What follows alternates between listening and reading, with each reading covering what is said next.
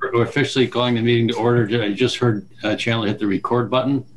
So obviously this is a recorded meeting, so we're starting the meeting officially now. And you'll do minutes and something later, Mark, or is that what you want to do? Oh, let's do it now. Anybody have any discussion regarding the minutes? Any deletions, additions? Look for a motion.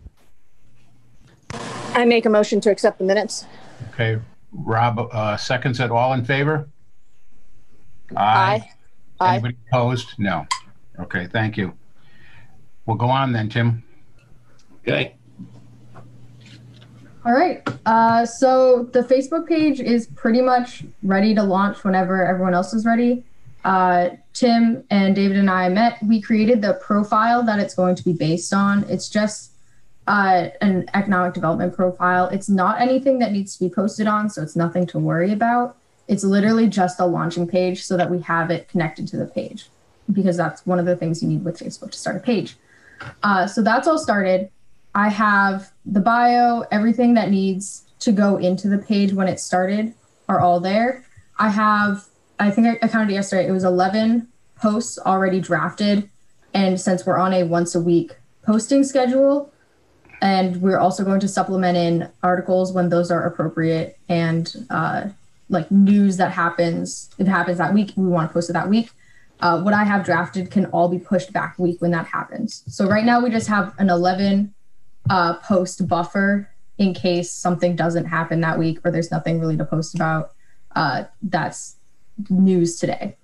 The other thing with engagement, we have to get outreach. We are going to post in the forums. I have 2 Wallingford forums that I personally am a part of. And our plan for those is I have a message drafted up that's basically going to be posted from my personal account saying that we have an economic development Facebook page. This is in general what it's going to post about. You should follow it. And then there's going to be a link to the page in that. And that way we get a very wide reach of Wallingford residents following.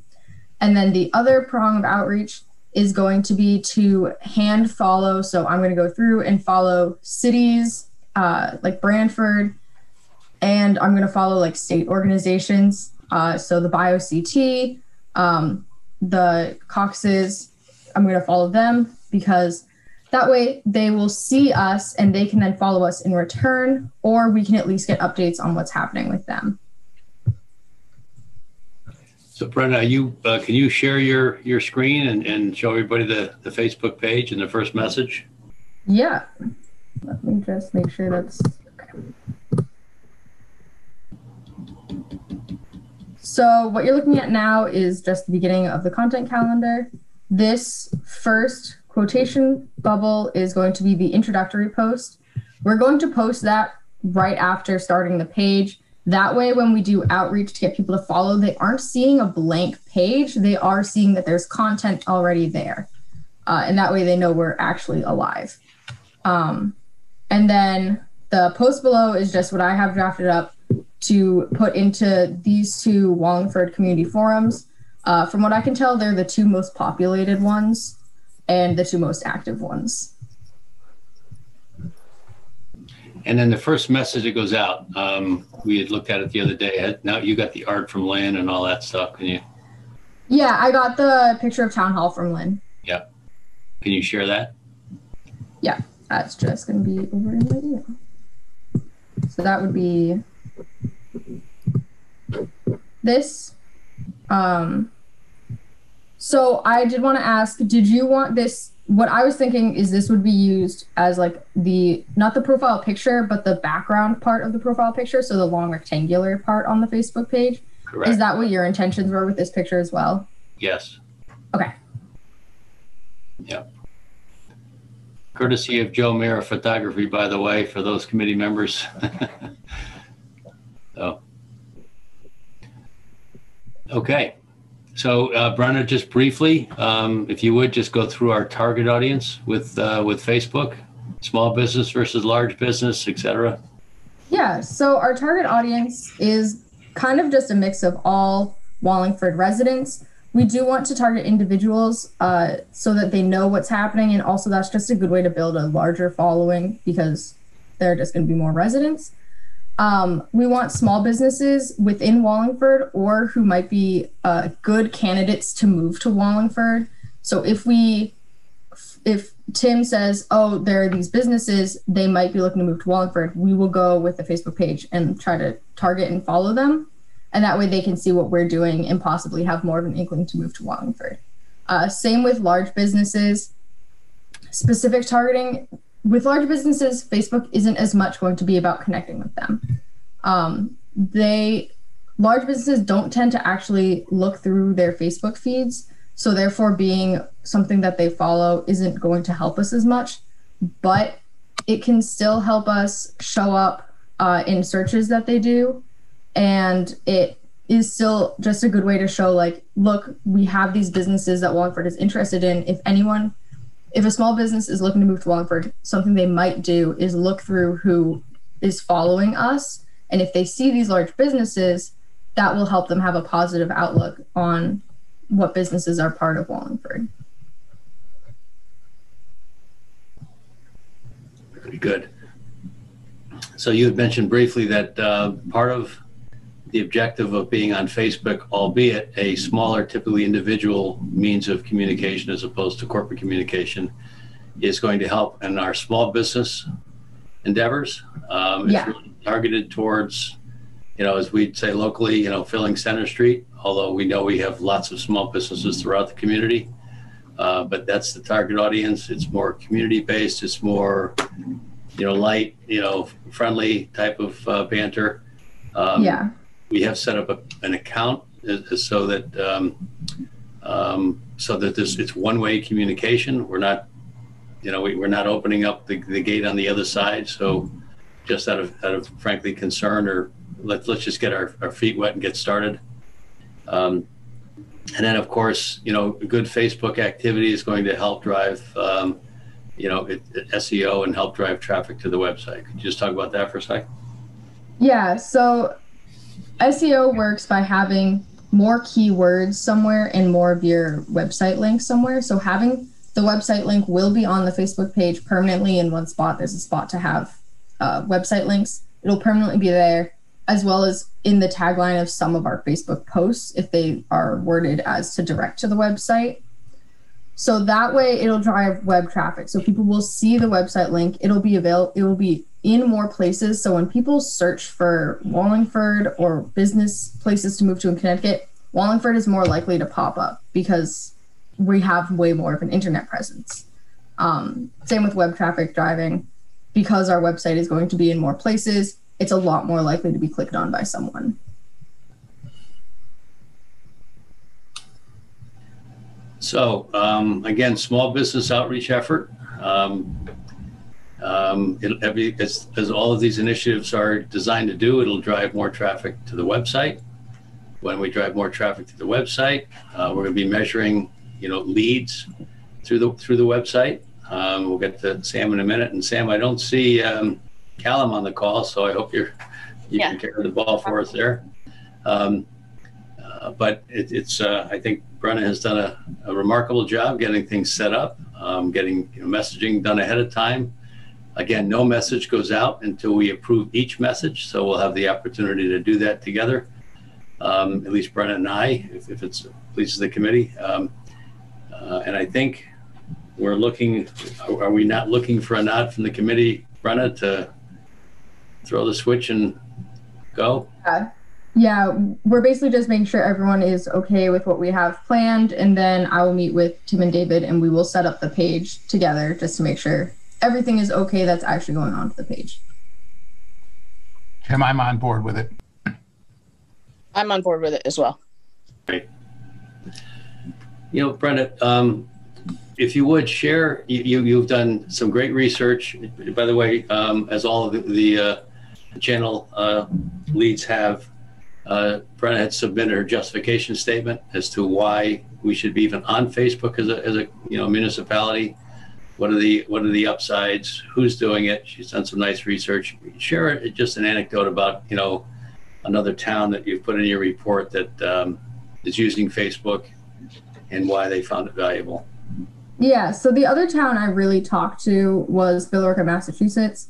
They use their Facebook page much differently than we have planned for ours. They post almost daily. It's not specifically for economic development, but they do post economic development type news.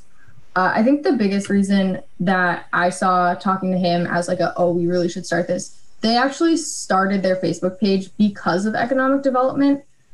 They were trying to revamp their town center.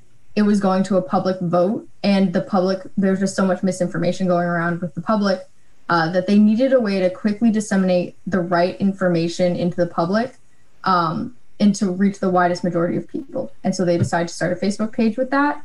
And they've just continued it ever since. Talking to him, I did talk about why they don't specifically do just economic development news. And that's because with the frequency that they post, they just wouldn't have enough to talk about because they post so frequently. But talking to him, he said that our plans seemed pretty solid. He thinks that with a less frequent posting schedule, we won't run out of information, especially supplementing news articles with just like facts about the town. Very good. Jim, if we're finished with Brenna, if I would go on to the email, just giving the Callum a little bit more time to come on, if that's into your schedule. Yeah, I can go. Hang on 1 second, Shay, before we jump. So Brenna, okay. Are we all set? Yeah, I think we're all good. Okay. All right. I just want to remind the committee that in each of these channels, all right, they are specifically labeled Wallingford Economic Development. We don't anybody think that this is a Wallingford community Facebook page. It's an economic development Facebook page. It's an economic development LinkedIn page, that type of thing. So just know that we've specifically worded it so that in our travels around town, if someone says, oh, it's the town's page, it's not the town's page, it's the economic development page. So I want to make sure we made that distinction. Brenna, excellent job. Very good job. So our plan with the email marketing, so our plan is to send it out first to existing businesses that we already have their emails, and then included in our message, we're going to have it say like pass on the message, like help out Wallingford, basically to get them and like encourage them to pass on the message to people they would know.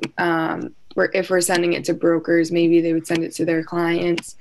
So kind of just having in the message that we're sending to pass it along in order to expand our reach. And then, so I got access to the email, what's it called? MailChimp. And not Mail Monkey. I know, I always call it Mail Monkey. I don't know why. So I got access to the MailChimp. So I've kind of been playing around with that.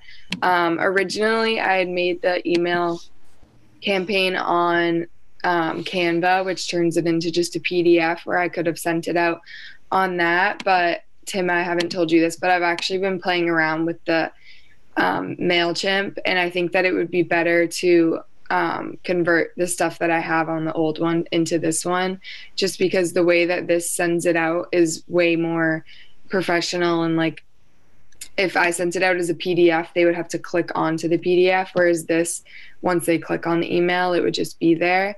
So I've basically just converted everything that I had on the old email to this one, just for like convenience, I guess, when people are opening it. So it's still not like completely done, but I've been working on changing it from that old one to the new one. But once I have that done, we should be able to send out the first email within the next couple of weeks, or probably by next week. That's good. You had a sample yesterday of or recently. Yeah, if you want, I can show that, but it's not the one that I'm sending anymore. But I can show you like what I have, I guess, so far for the one that I will be sending out. It's not like done, but this is kind of what it would look like. Oops.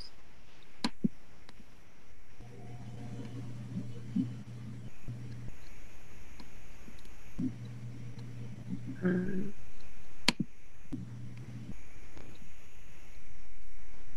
don't know how to make it. Sorry.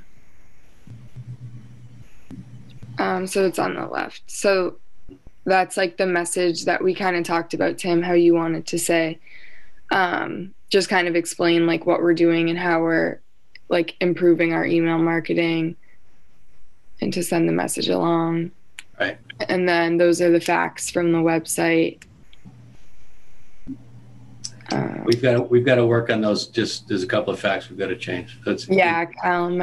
Because I asked Callum for the link and he said that we might be changing some of them. So. Yeah, it's very much. Hi. Hello.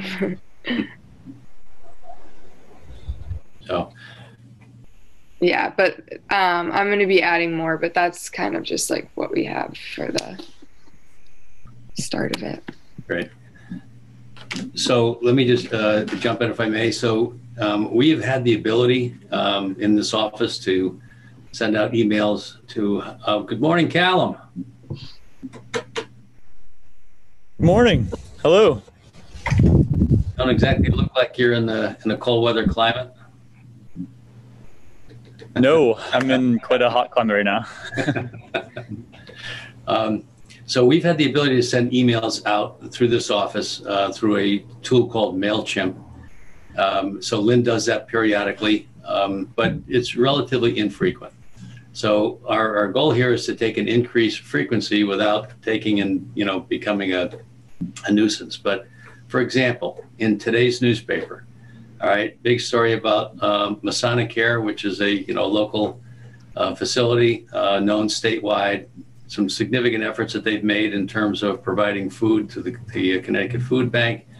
I'd be inclined to say, hey, maybe we take and send that out to our business contacts on through our email, because we've got our email list broken down into businesses, vendors, government officials, et cetera. That's a database that we maintain here and have built here in this office.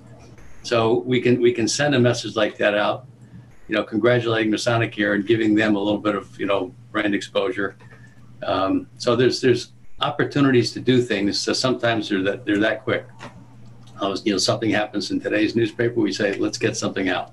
So I think now we will have the ability to do that on a much more frequent basis. So, Tim, would you be encouraged to have us give you names? Like, I can give you a ton of them from the Rotary Club, for instance, who own businesses who may not be participating now, but you may not be sending to them now, but you will in the future if I give you those lists.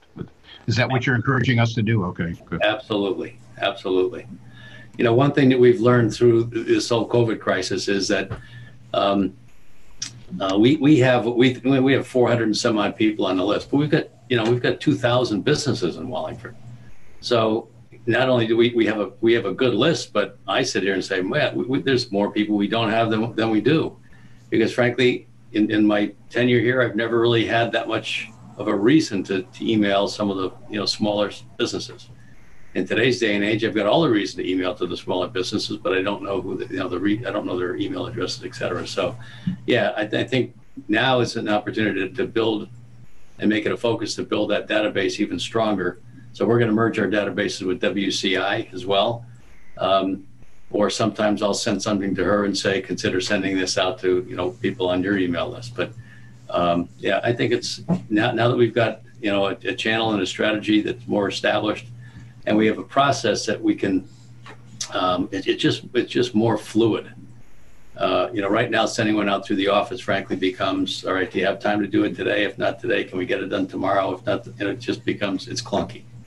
So hopefully this takes and smooth it out nicely. Any further questions from the committee regarding email? Anything else to add, Shay? No, that was it. In your justification report, again, well done, well written. There's some statistics in that report based on Shay's research that show that email marketing is still one of the most effective tools. So to take and make sure that that's part of our quiver, I think is pretty important, and it'll prove itself hopefully. And once again, directing people back, everything will have a link to the website. Those that are not familiar with us, hopefully will go to the website, drive that traffic, and hopefully, again, measure through lead generation. So.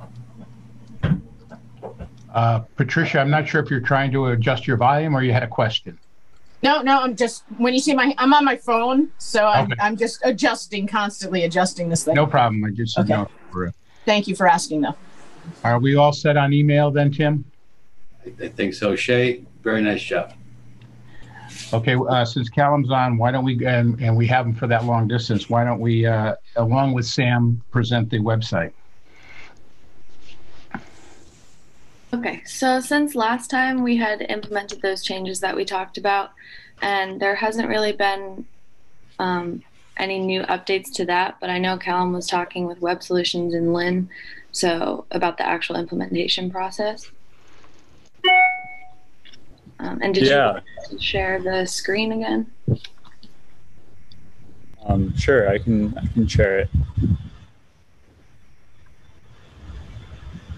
So since last time, I've met with both Tim and Lynn, and they spoke with Web Solutions about actually implementing the changes to the website.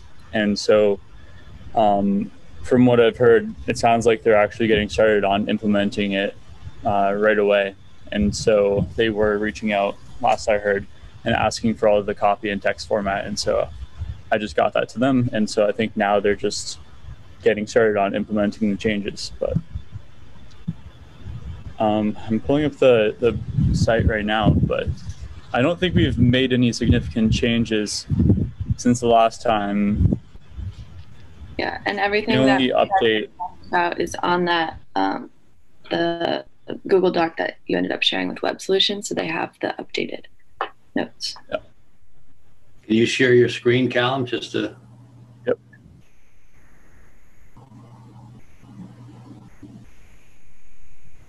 Okay.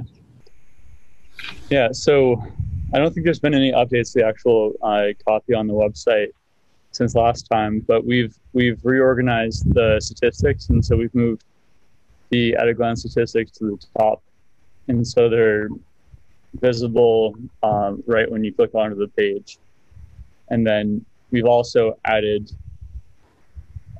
several other statistics here. So we've got a section of 4 statistic blocks, which all have new information that we've added. And the statistics that we came up with were a collaboration with Tim and with Samantha. And so we've been working on adding this stuff. But yeah, I mean, I think that, so the last time we all met as a group was quite a while ago, right? So since then, I think we also found Samantha found all of these testimonials from different business owners. And I'll share a link to view the page in the chat as well, so everyone can see on the side. There's a number of comments which have all of the different testimonials, which are really, really high quality testimonials from a number of prominent business owners in Wallingford. Let's just run through those, Callum. I think those testimonials, just through the name. So, sure. So we have one from Patrice Rigland, who is the general manager at Radio USA. We have one from Gary Fapiano, who's the CEO of Atlas North America. We have one from Bruce Dworek, who's the CEO of Hobson Mozart. And we have one from Mark Dukos, who's the president of Century Commercial. He's also the president of SIOR International right now.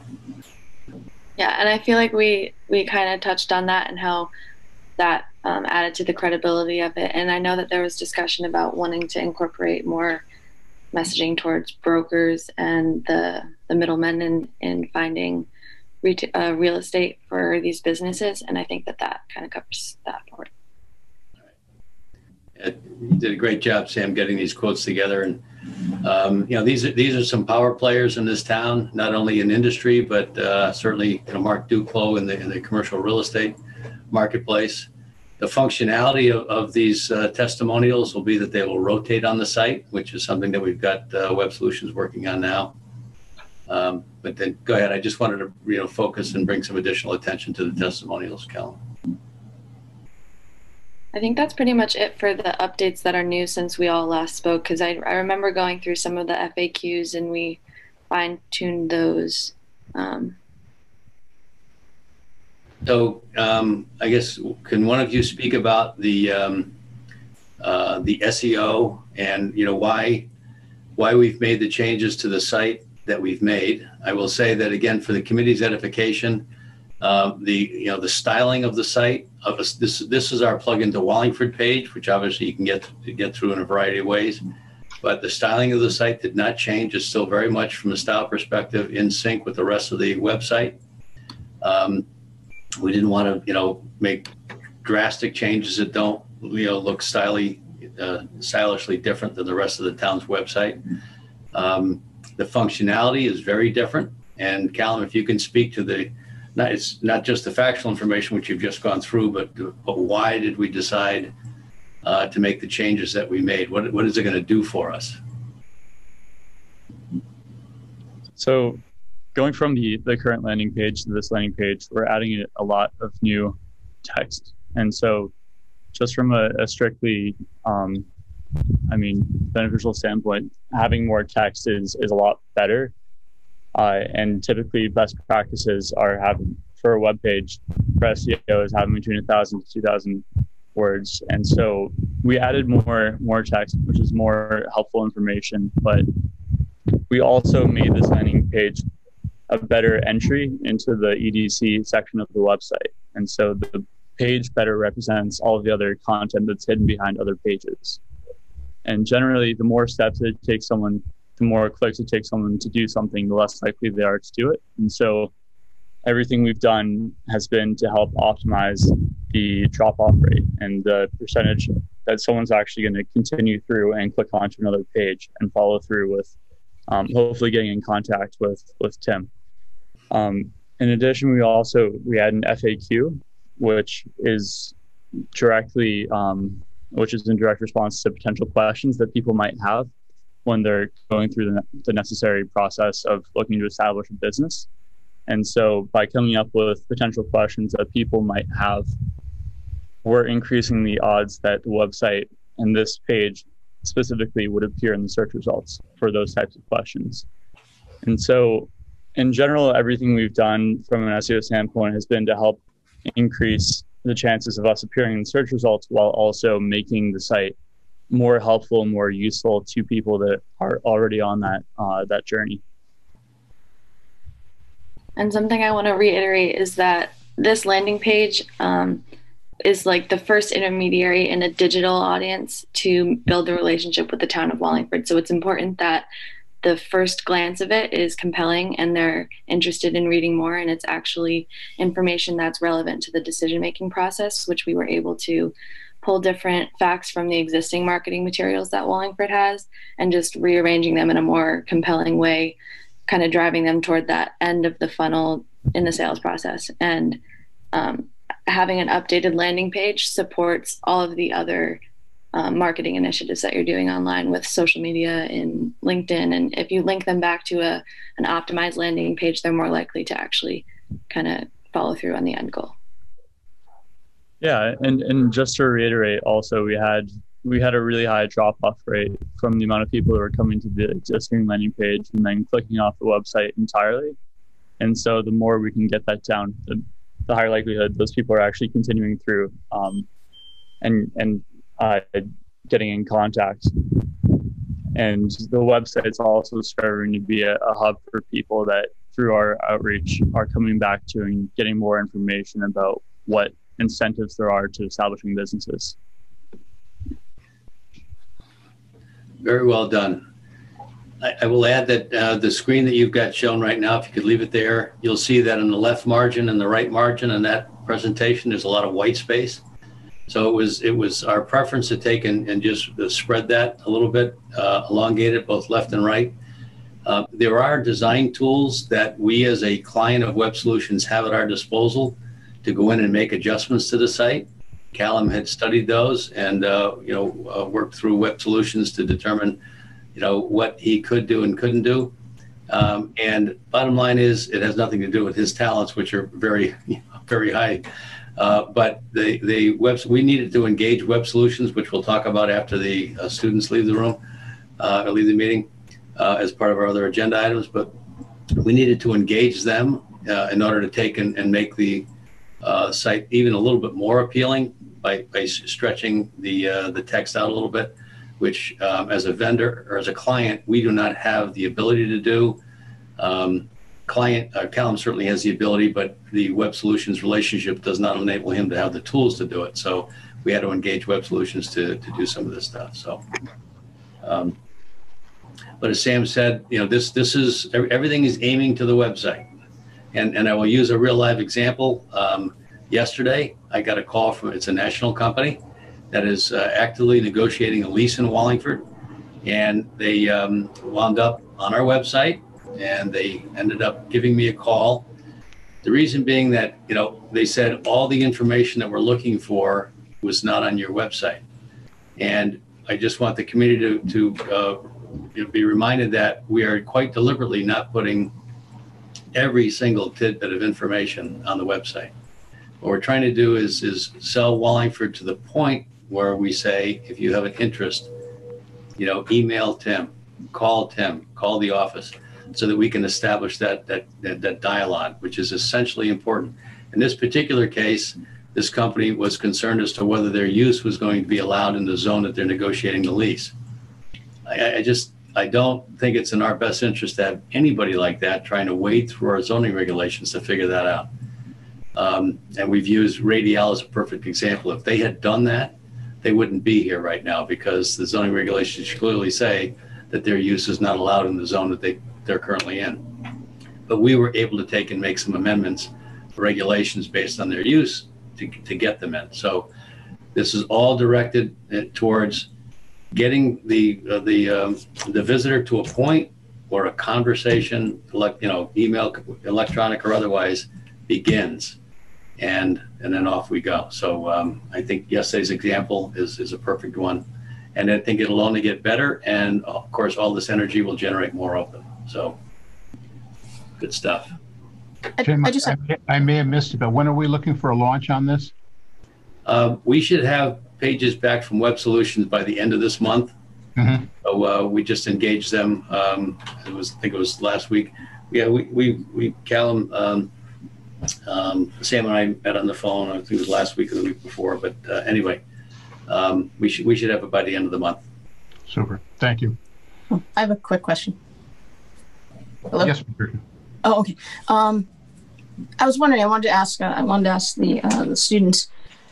Do you find it difficult to get back to the economic development page when you go further into the site? Do you think there's ease in finding your way back, or do you think you get? I think it's simple and straightforward, just going on like the side, but maybe someone who has limited time and rushing through it, he might or she might not be able to spend enough time looking through the website. Yeah, and I'm on the website right now. With the tab bar at the top, the business drop down is almost all linking back to the economic development information, which I think kind of covers that. So That's pretty much where they stay. Okay. Okay, because I moved into other locations and then tried to get back there. But yeah, you're right. If business is where they're going to be, then it'll be easy to find their way back. Any further questions or comments regarding the website? Just add, Mark, that not only the content that's been massaged a little bit, or as Samantha puts it, and I like the word she used, it's been synthesized. So, but the order of the presentation we think is somewhat intuitive to follow. So we give them our best statistics right up front. It's 40% savings on electricity. 20 minutes is our commuting, it's workforce related. And then the 5 hubs say we've got very organized and well laid out industrial parks. Hopefully from there they watch the video, and then I can't see the rest at this point, but it scrolls down to other things that just know that we gave great thought to sequence when we put the information together. Just from a design perspective, my 2 cents, I think it really flows nicely, and everything. People look for the video, so in your home screen, you're actually able to see just a portion of it, so there's a video there, which is always 90% of the time going to get you a click. The question I have about just from a infrastructure piece, all the quotes, those are all good quotes, and they show up as Callum's quotes. Is that going to be the final design, or I guess I don't understand why Callum is the owner of some of those. I'm not so I made the comments just to have all of the testimonials be here on the side and be present on the page. But if you see, we're crediting the people that said them on the beneath the quote, and so it's just to have it there and to be next to the website rather than it being credited to me. So will they? Certainly not the owner of the testimonials. It just confused me. Will they be down here in these in this what's on the center of my page now? Yeah, so okay. all the testimonials are going to be in the slider here. Okay. And so you'll see that there's a space for the name of the person that's being credited for the testimonial and the company that they work for.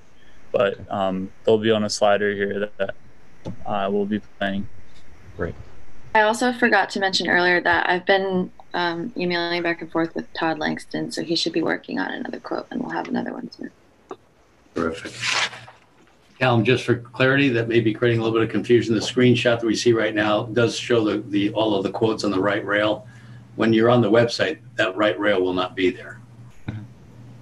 No, yeah. So this is just a prototype, and it's a static image.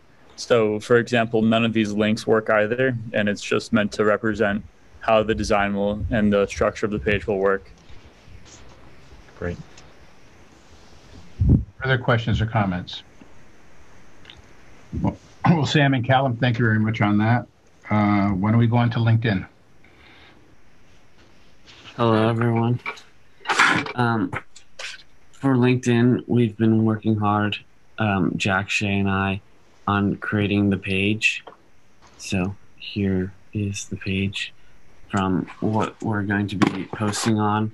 I have a bank of about 4 posts, which are all longer form posts that have more information.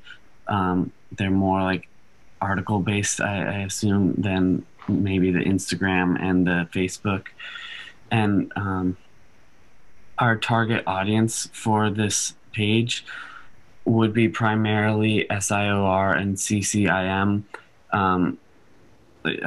like workers, and real estate brokers, and we're going to be targeting to have a more narrow focus. We're going to be targeting them in select states.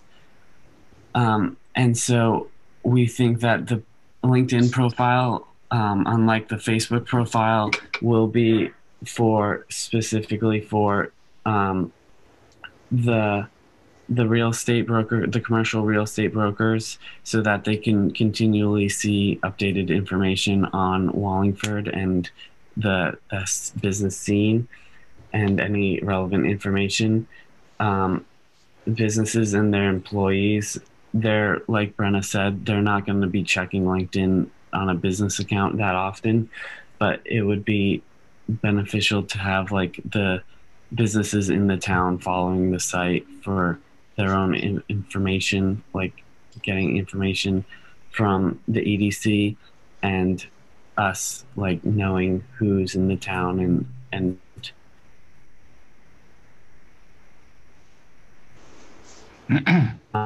like to use Sales Navigator which is a platform that helps you helps you generate leads. So it's kind of like a Google, where you could type in, I want this geographic area with this seniority level and in this industry, and it'll bring up people to reach out to. And so you have you could look up the SIOR users and the SIOR brokers, and then you could reach out to them and start developing a connection, so that when they're thinking about relocating a business, Wallingford is again on the top of the mind awareness for the towns that they like to typically locate people in. Frank Hurd said that Wallingford was an easy sell. So if Wallingford is on the top of their mind, then, and it makes them money, then they're going to be more likely to send them over to us. Any questions? Jay, you want to expand upon that? Expand upon what specifically? I asked Shay if she wanted to jump in. I can, yeah, so basically we've just been kind of coming up with posts. We wanted to kind of gain a lot of more followers before we started to post things. So once we had like the overview and the profile set up, we started messaging people from Tim's account because he has like over 400 connections.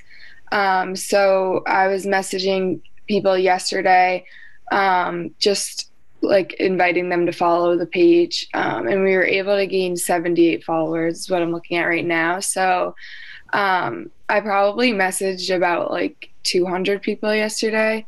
So that's a pretty good ratio. I would say 78 out of the 200, if maybe people haven't seen it yet or whatever. But so we've kind of just been working on followers, building followers. And then once we have all of that, we just wanted the page to look more legitimate, look like it was like reliable.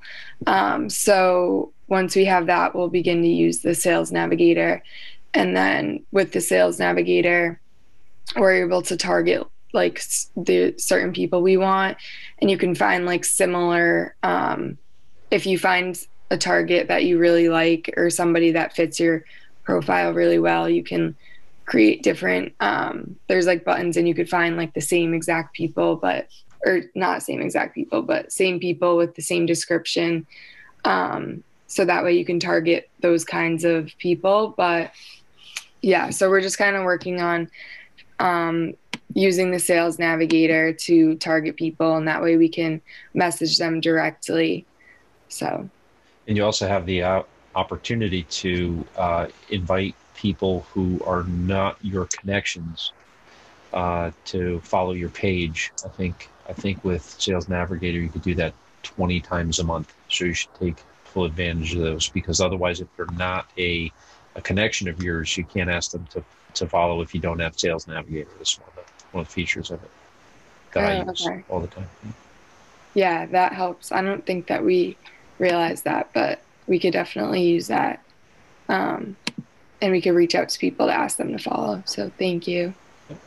Jay, what is your optimum number before you're ready to launch? How many followers do you want to build up to before you actually hit the road with this? I think that like there's not really like, even with 78 followers, it's not a lot, but it's definitely not like a number where you're like, oh wow, like they have no followers. I think even with maybe our goal could be like 100. And then we could launch. But I even think we could start posting with the 78 we have now.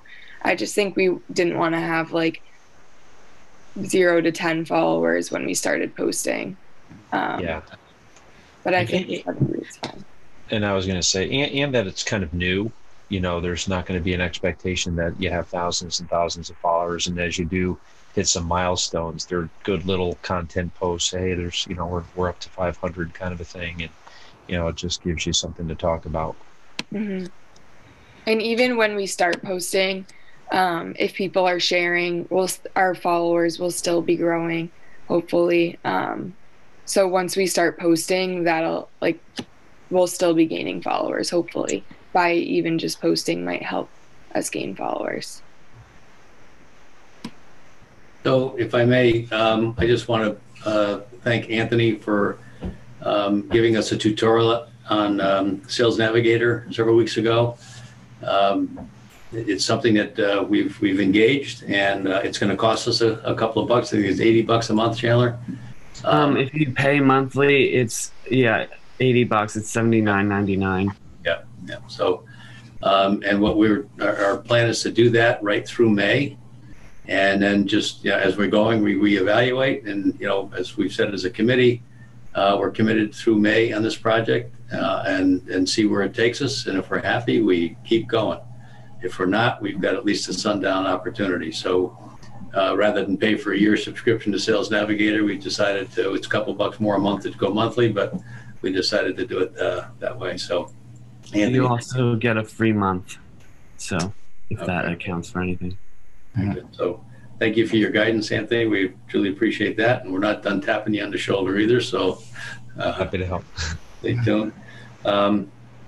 So I think let's see. I think we're good to go. It's like anything else. There's complicators in there, because I've had a personal LinkedIn account for quite some time with 400 and some odd followers. So I use it strictly for business, but beyond Wallingford Economic Development, there's other business interests I'm involved in, so it pulls people from other areas into my account. So what we need to do is transition that over to a Wallingford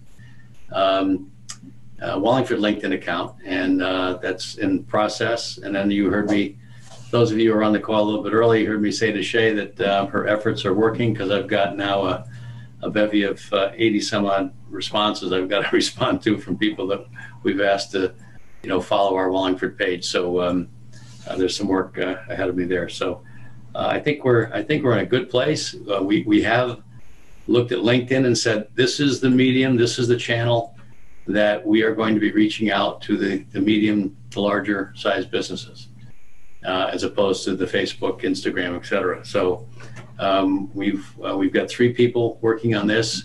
We initially talked about a paid LinkedIn versus an unpaid LinkedIn. So we're going with this model where we're going to be subscribing to the Sales Navigator and just using one channel. So we've gathered the 3 students into the one channel. So Jack's not on the call today. He's working, but he has done some yeoman's work on developing clients, and so we're going to be continuing to work diligently on building the base through LinkedIn with what we said is frequency of one message a week is our goal. So Chandler, Shay, anything else to add? Not off the top of my head, no. No. Right, Jim, I've got a question similar to my email question. Not fully aware or know that much about LinkedIn. What is our ask of the commission or anyone else that we meet? If they have a LinkedIn account, do we ask them to start bringing their friends in from LinkedIn, or how does this work? Or do you not want us to do that? I can. Not necessarily. There's no requirement, but if you'd like to, it obviously helps. Okay, so we want to try to as many contacts as we possibly can from our own LinkedIn account, I guess is the way of describing it. Yeah, if it's beneficial to them, and obviously they'll figure it out when they decide whether or not to follow us. Yeah, if you wanted to post on LinkedIn or something, you could just be like, oh, by the way, we created this account, if you wanted to go follow, instead of because it takes them to follow us. It doesn't it's not like a connection. Okay. So it's basically they have to do the action. So if you wanted to post, or any of you, even if maybe you could wait till we first posted and share the post that way so your LinkedIn connections would see it, that maybe would be something you could do. Great, thank you. I would chime in on that too, that anything that we post on the EDC LinkedIn page, commissioners, everybody that we all know involved with the town who has LinkedIn should like and share it. It's basically electronic word of mouth, and that you just think of how that kind of spider webs out. Everyone in your contact list, everyone in everyone's contact list will suddenly have this, and that just, it increases your chances of somebody liking your post or sharing your post. Some of the content that you put out there, if it's relevant to, someone I know who might be in an industry or that content would be relevant to them, a lot of times, you want to share that content with somebody. Hey, kind of check this out, sort of thing. And that's really what you want to see happen with anything you put out there. You want people to like it. It's an acknowledgement that it's valuable content, or share it. It's valuable enough that, you're a thought leader on whatever that subject is, and they will share that into the business community. So that should just really, like I said, it's your electronic word of mouth. Hey, Anthony. Hi, this is Rob. Hey, I have a question because, I'm not currently a big user of LinkedIn. As certainly as you are, I understand the benefits. Certainly, I always struggle with relevancy. And so I know a lot of people will build up names and lists just for the sake of building up lists and names. But how would you differentiate between those people that you'd want? Would you generally have to find a particular relevance for their business, or would you, where do you draw that line? I'm sure you've had to go through this argument internally. Yeah. Where do you draw that line? How do you decide of the, say, 500 people that might be on your list? Mine is much less than that, of course. How do you decide really who's relevant and who's not?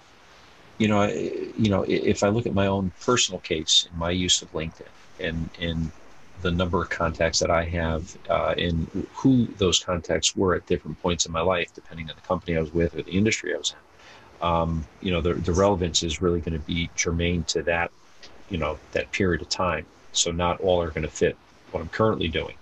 As it would relate here, I think you have a much broader base. If they are business people, depending on where they are, you selectively decide who you would share the content with. And so I think it's going to be kind of a case-by-case basis. This is something that needs management and ownership. I think, Tim, in your role, having the sales navigator, it allows you to really focus on who and what. You have the ability to go in and Chandler, I know you've done some of the searches. You can see how finite you can use that tool to identify fairly specifically who you're going after, what industry, what person, what title. So I'm not sure if I answered your question, Rob, but I think it's going to be on a case-by-case basis. And as you look at your list of potentials to share it with, those who would be potential candidates for considering, Wallingford as a place to do business. Yeah, no, Anthony, thank you for that explanation. It does give at least some credibility to really managing this properly. So I'm not just sending out arbitrarily. So that's good. That was good information. Thank you. One thing to add. Go ahead, John. One thing to add, if the page isn't relevant to me and my needs, then I wouldn't necessarily follow. So just by nature of a social media page, it would weed out the relevant and unrelevant people. Okay, in the interest of time, we all set with this, Tim? I think we are. Chandler, Shay, we good? I'm good. Yeah, I'm good. All right. Well done again. So we are ready to launch, and we're not going to. Don't go hitting the send button yet, but we'll talk a little bit. We'll set something up within the next day or so, before the end of the week. so that we can get back on track and figure out a launch day. Okay, next we have the Instagram. I'm going to interrupt just to say I have to head to another meeting at 9 o'clock. So so far, everyone, the work that you guys are presenting is, the work you are presenting is really awesome looking, and I am excited to see what the end product is, and how much success this all garners. And also, I realize it's getting towards the end of the month, so I think I have all of your Venmo information, so I should be sending you guys your $250 in the very near future. So if you have any questions or anything, let me know. Otherwise, I will see you guys all later. Thank you so much for having me. Hey, David, before you jump, I just want to say to the committee that as this entire team is, on holiday right now in between semesters, we have not been the least bit shy about meeting. I don't think there's been a week we haven't met at least 3 times since our last meeting. And I'm sensitive to the fact that we have been pulling people out of working around your work schedules and pulling people out of other family situations. David, you've been an absolute yeoman about making yourself available throughout the day. Well, again, this is your in-between period, your vacation, so to speak. So, and I think a testament to the commitment to this entire team is certainly that no matter where they are, and I'm looking at your picture right now, Cal, no matter where they are, they're jumping on if at all possible. So I can't thank you guys enough for your level of engagement. That's pretty awesome stuff. Well, you guys have a wonderful Wednesday. I'll talk to you soon. Thanks. Okay, Instagram. Okay, so I spoke with Tim the other day. We haven't gotten through putting all the nitty gritty, like creating the account and all that stuff together. So I'm going to be meeting with him a little bit later this week. And then from there, we're going to work on all that stuff. And then from there, I'll have a more further report and stuff for you guys. Super. So yeah, Mark, I just want to, John is, I've asked for his indulgence and a little bit of his forgiveness based on the other things that we've been juggling. I've just said, John, there's only so many balls that this old guy can keep in the air at one time. So bear with me. We're going to get to the Instagram thing once we've gotten these other things to a point where we're ready to launch. So know that he's been ready, willing, and able, and it's been me that have it's been kind of put the temporary brakes on Instagram until we can just find the time to get it done well. So thanks for your indulgence, John.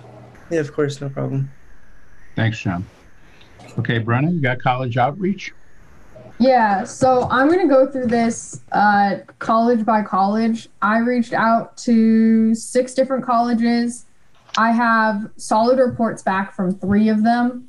2 of them I need to reach out to again as follow-ups. They never responded to me. And Wesley and I had a meeting set up with, then she had to cancel, and then she never responded to my let's make another meeting time. So I need to also reach out to her again. But the 3 colleges I for sure heard back from and have had extensive talks with are Quinnipiac, Albertus Magnus, and Southern Connecticut State.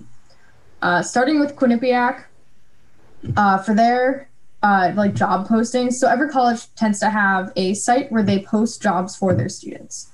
The 2 platforms that are used are called Handshake and Simplicity.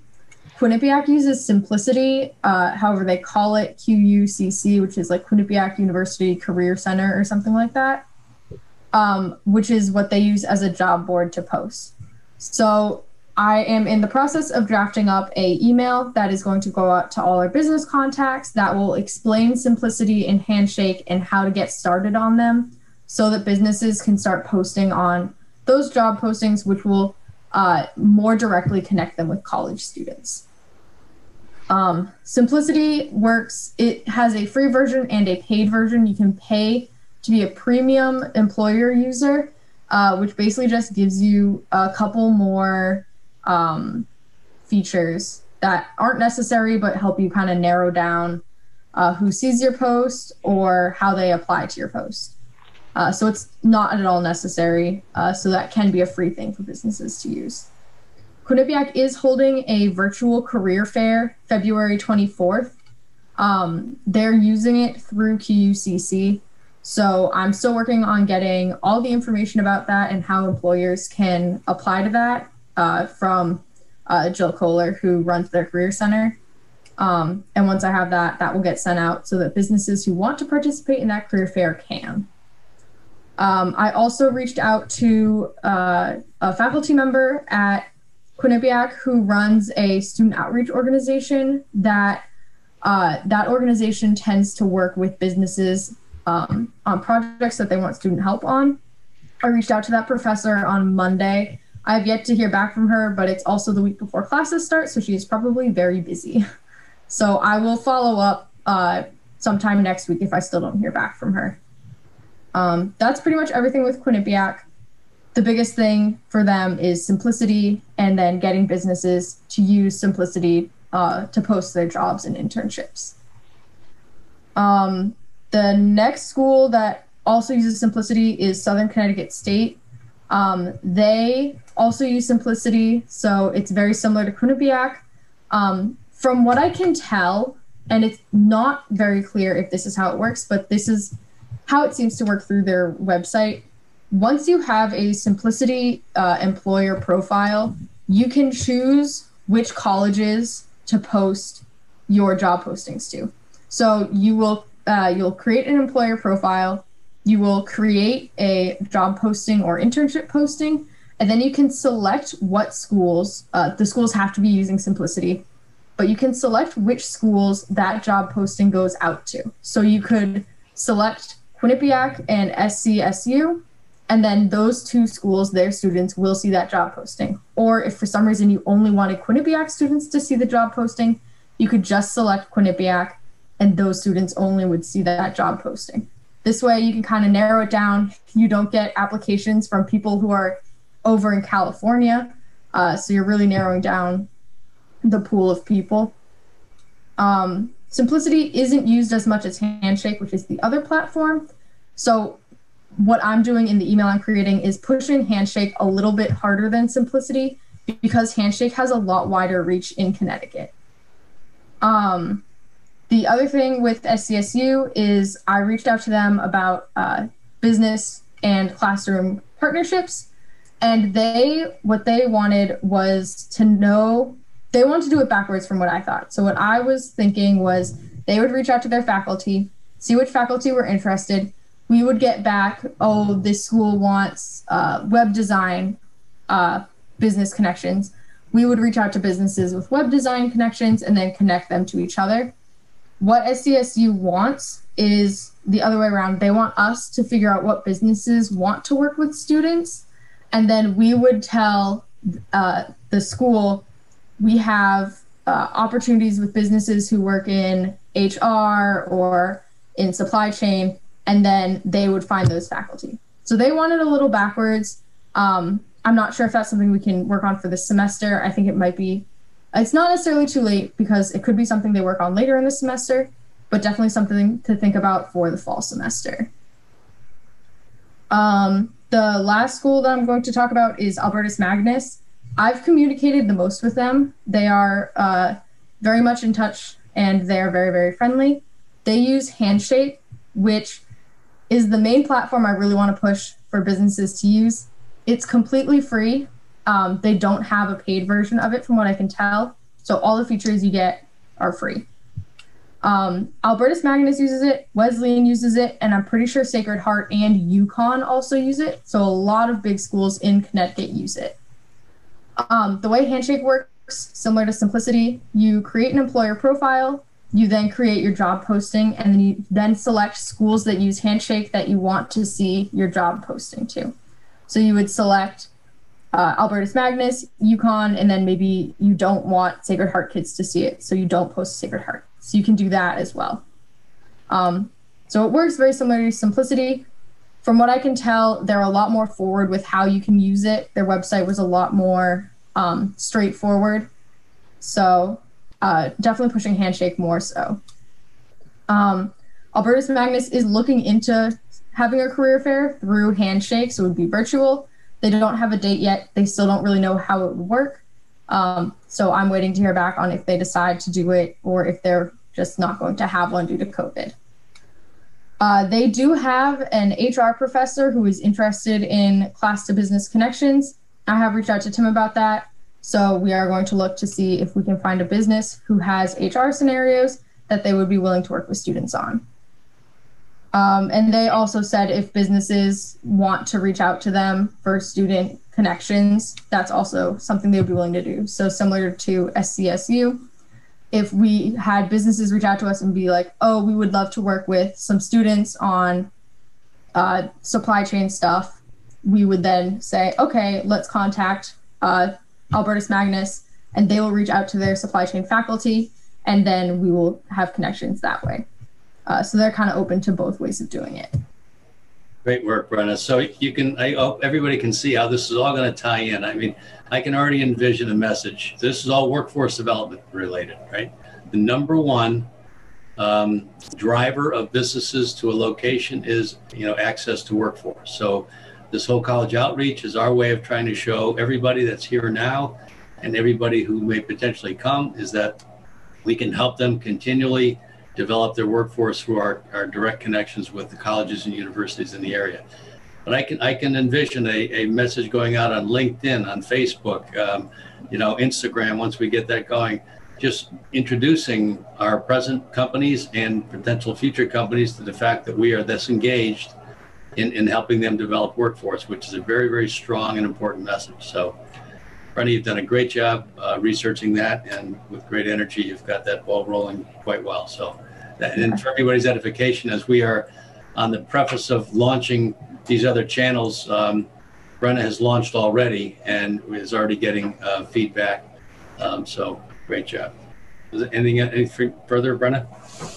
Not really. I'm planning to have the general email to send out to all the businesses about handshake simplicity and just the business to classroom connections. I have a rough draft of that. I need to go through it a couple more times. I hope to have that to you by Monday so that we can send that out next week. That's great. Well done. Thanks. Yeah, I'll just jump in on that as somebody who, struggles to find certain areas of talent from time to time. That is fantastic. And I'm just sitting here thinking about, tying this in somehow to like some of the work that Hubcap does. And if you look at that, and that is a resource, an EDC type resource that the employers would look at, where you have almost a main line into some of the colleges and universities for talent. I mean, I don't think anybody's doing that. That's really innovative. I think that's great work. Thanks. Further questions or comments? Mark, I think that wraps up the presentations from the student group. Okay, Callum, are you still on? Because I want to make a recommendation to you. Yes, I'm still on. You're still on. Okay, you're in Cape Town, one of my most favorite cities in the world. I understand. Yeah. I'm jealous because the weather looks absolutely fabulous. A little typically windy there, and I can see it's windy there now. But very windy, yeah. I went into my notes last night, hearing that you were in Cape Town, and I encourage you to go to 3 restaurants. One is the Greenhouse. One's the Greenhouse. The other one is Fins, Fyns, and the other one is the Chef's Warehouse. All very good food, all very reasonably priced, and they have great wine. Of course, there's always great wine in South Africa, but anyway, enjoy your trip. Alcohol is actually illegal at the moment, but I'm sure the food's also very good. Oh, they won't allow alcohol because of COVID? Yeah. Oh, well. Well, the food, I'm sure, is still great. Yeah. Yeah, I'll give them a try. Thank you. Okay, no problem. What time of day is it there, Callum? What's up? What time of day is it there? It's 4:10. Very good. Okay, we'll excuse then the students, and if the rest of the committee could stay on, we'd appreciate it. Fabulous job, team. Well done. Excellent job. Thank you. Thank you. Thank you. Thanks. Good job, guys. 1 second, I have to assign a host. Okay.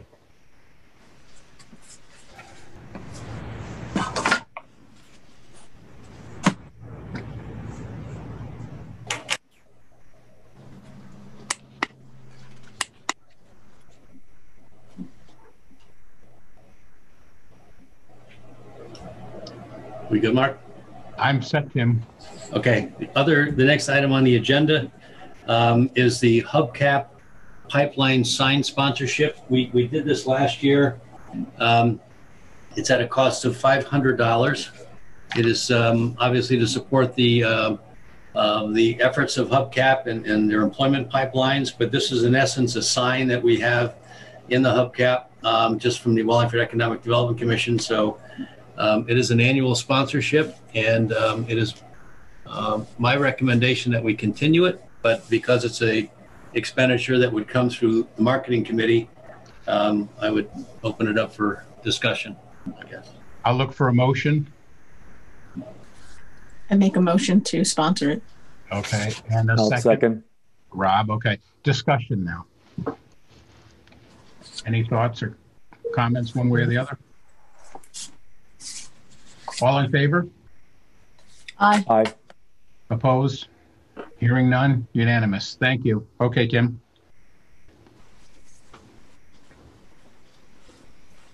Sorry, guys. The next thing we had discussed some time ago, a letterhead revision, and the letterhead has been revised and reprinted. I just wanted to hold up a copy for you. Thank you. Yeah. Can everybody see that? Yep. Okay. Just felt obligated to close that loop, so we've got new letterhead. I just want to give a brief update on the landing page. So for the Plug into Wallingford website, you had heard me make reference to the fact that we didn't need to engage Web Solutions to make the final changes. That did come at a cost. We have a contract with them to make the changes. It's going to cost us $3,000. Didn't have much of a choice, frankly, because we could not make the changes given the tools that they give to their clients. Even with someone as talented as Callum, he dug in and said, well, but I can't do this, I can't do this, they don't allow me to do this. So, and we met with Callum and Web Solutions to have that conversation. So we need to engage them to make the changes. So, and I don't think that's a bad thing at this juncture. You know, it wasn't mentioned today, but Callum is going to be dropping off the team because he's no longer a student at Quinnipiac. And he's choosing to take and he's launched his own web development business, and he's very actively engaged with in doing that. He told me that from his buddy's house in South Africa, he is actually working every day and you know, doing his job, which is pretty cool that he can do it from there. But you know, when we're making changes to the site, I think it's in our best interest to make sure that the company that we have a contract with, in this case Web Solutions, is the only one in there touching things and moving things around. Especially, you know, if Callum was to make changes then and he's gone and there's an issue with a change, what are we going to do, right? So although 3,000 was a bit hard to swallow, I think it's fair given the changes that they're going to make. So I just wanted to make sure that you And do we have a certain amount of changes that they do make a year for us? I forget what was in the contract. I mean, I don't believe so. I think what they've done is they give us the tools to make the changes, and Lynn does most of the changes. But the designs we're talking about are well beyond what the tools allow. So hey Tim. Oh, go ahead. Somebody want to ask a question? Yeah, I'm sorry. I was going to say, you know, I know, and they used to host our website here, and what they have is it's a, I guess, kind of a modified version of WordPress. They have their own language, which makes it hard. If this site was written in WordPress, anybody who knows WordPress could figure it out. I think you need a certain level of talent, but I think because it's a bespoke language that it's written in, that they don't let anybody in the back end. I don't know if there's any way to convert what you have to WordPress and then anybody could write in it and change it. But that's really the hang up. So as long as that is the case, you're beholden to them to make the changes. What's it called? Go on. Yeah, I was going to add to that. I'm building the website for Waka, and I've had a couple of people. I paid a very modest amount, $200 to a couple of people to use WordPress, and I had some other couple people work on it as well. And to be honest with you, I'm going to learn WordPress myself because it's a lot easier for me to make the changes means I have to go through a week or two of just learning some of the basics. But to Anthony's point, I'm not sure who in Wallingford makes these decisions, but it just, and I don't know what advantages their particular language alteration may offer versus the standard WordPress, but there is a tremendous amount of resources out there at a much, much reduced and economic cost to utilize WordPress, which is used by thousands and tens of thousands of websites. So again, I don't know the specific reasons, but I think the message is that there's probably a much more economic way of doing this in the future. And it gives us a lot more flexibility as well, to be quite honest with you, if we can convert it to strictly to WordPress. Yes. So I work a lot with WordPress, and WordPress gets hacked pretty easily. Sites go down and crash pretty easily, especially if you have posts and stuff coming in, or you'd have to shut all that down. So security would really be the main issue with whoever would be hired. Yeah, I think that if you look at the majority of sites today, I mean, it's pretty much all WordPress. Yep. You know, so you'd have to investigate a little bit more on what the you know, what benefits there are to the language that they do use. I just, you know, it was a showstopper for me. You know, in our sites in WordPress, and from a security standpoint, I think we're pretty tight, but we don't have a lot of the posts that some companies might have just because of what we do. But, you know, one of the companies that I researched when I was looking for a hosting site for the Waka site was for security purposes. And again, Patricia, you may have more in-depth knowledge about that, but I chose a company called Bluehost, and they offer a lot of platform security versus just an open source. So there might be other ways to help handle the security issues more economically than going to this, than using this particular company that once you're in, they seem to have you over a barrel, so to speak. So yeah, I think it's something worth pursuing anyways and investigating. Yeah, don't get me wrong. I love WordPress. I really do. I love WordPress. I created a lot of sites on WordPress because people always thought that, oh, okay, yeah, I'll be doing all the changes to my own site. Then they wouldn't, or else they'd mess up the entire site, and then I'd have to redo it. So I always put that in the contract. If you mess up the site, I'm not going to redo it for free. But I have had sites that just, whether it's the update of the template or what have you, that have just crashed, and fixing them has been a nightmare. But I do love WordPress. WordPress is great for changes, easy changes. Does the coding Cold Fusion ring a bell to anybody? Did they mention Cold Fusion? I've heard of that. They didn't mention that, did they? The Quinnipiac folks? No, I don't think. No. Our company, our internet company, our website. It's not a conversation I was engaged in now. Oh, okay. And Glenn and I met directly with with the company, and they didn't. I mean, they probably know better than to talk computer language with me, because I don't understand what the hell they're talking about. So. I was just curious. They used to use that years ago. I don't know if they're still using that, but yeah, that would be more complicated. Tim, you can have confidence that you have more knowledge in computers than I do, so feel good about yourself. Not that I don't know how to use them, I just don't know how to program them, I guess. But I want the community to know that I've heard what you're saying. I will take it to heart, and if there are future changes that are hopefully not as time sensitive as these changes are, then we can certainly engage in maybe some other options. Yeah. Do you need to vote on this $3,000 expenditure? I don't think so. I think by just we'll put it in the minutes, and by approving the minutes, we've approved it. But unless why don't we do that, Mark? Since it's $3,000, Just want to make one quick. We know that all of the changes are all done and everything. We're not going to have to do any later on. Everything's all set, and that's the $3,000, right? Yeah. I don't want to get another $1,000 bill. Oh, we forgot this. Yeah. No, what we did is we signed a not to exceed for $3,000. So I guess there's always a possibility to keep it a little bit less, but it was a not to exceed number given all the changes that we had laid out. And Callum and Samantha were part of the session that we had, with them to talk about the changes and move this here, move that there. So it was Lynn, myself, Callum, and Samantha, along with Web Solutions. Okay. Okay, I'll look for a motion then to accept this expenditure. I make a motion to accept the expenditure.